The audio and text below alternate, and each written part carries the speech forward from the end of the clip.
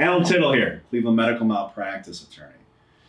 Folks, I am really excited today because I'm sitting here with Regina Russo. And as you know, this year we had the Alan Tittle Medical Malpractice Awareness Scholarship. And I want to make sure I get these stats right.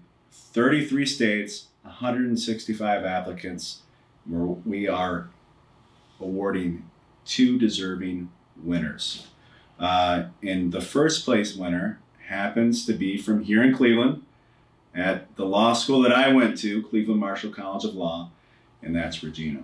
So Regina submitted an essay, which is now on our website, and we were very impressed. And I want to congratulate Regina Russo on winning Alan Tittle's Medical Malpractice Awareness Scholarship.